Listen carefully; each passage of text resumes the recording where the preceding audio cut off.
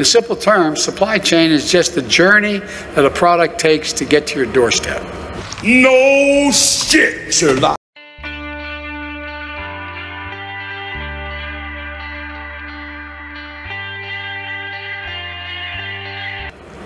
You hear a lot about the supply chains in the news, but frankly, not a lot of people have a clear understanding, whether they have a PhD or they didn't go to school, about how a supply chain works. Don't talk down to me. It says easy to talk about it, but what's the impact on the economy, let alone how to fix it?